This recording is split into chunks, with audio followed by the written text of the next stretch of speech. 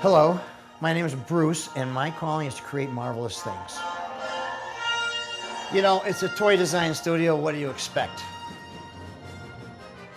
You know, we're inventors, and we try to create marvelous and wonderful things, and we're big fans of marvelous and wonderful things. Like, when you take a look at this, this looks like it was crafted by a jeweler, perhaps, but that is a naturally occurring fool's gold crystals. It's like, that's unbelievable that that can be found in the dirt someplace.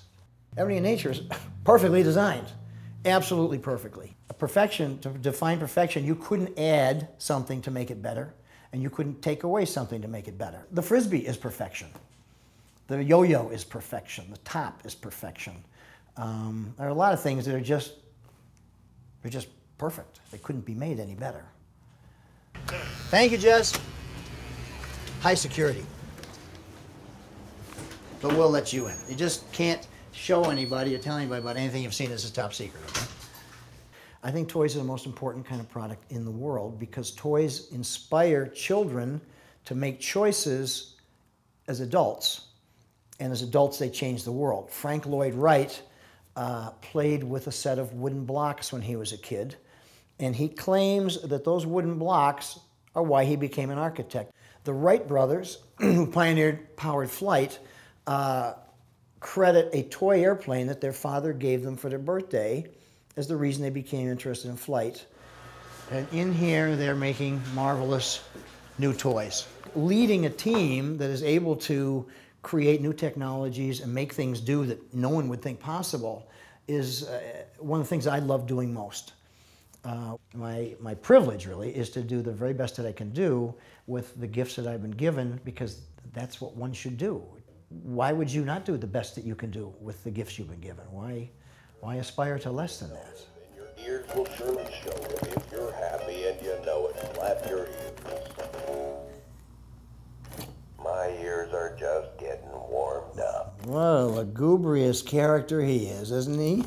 Hi, buddy boy. How you doing? Yeah, let me clap my ears for you. We have these really tough problems, tough mechanical problems to solve. How to get this to do that? Not often, but you know, on occasion we'll have a problem that even I think is impossible, can't be done. Sometimes it'll come from a client, or sometimes we'll pose it ourselves. But it's enormously satisfying to kind of put that whole idea aside that it can't be done and then work on it as if it were possible.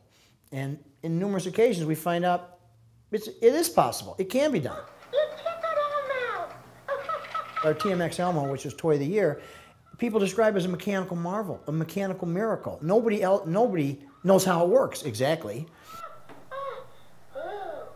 Even today, when I look at the prototype and I look at what it does, it's just like, how does it do all of those things? There's nothing in there. There's a couple little motors and nothing else, and it does all that stuff. How is it possible? I had a couple people that related stories. One was a teacher, and she had I think an autistic child that had not, in 3 years, had never laughed. She'd never heard her laugh, and she played with TMX Elmo, and she heard the child laugh for the first time. Laughter is healing. Laughter has a tremendous restorative quality. And to have been involved in creation of a product that brought that much laughter and made that many people feel so good, that's some satisfaction. Definitely.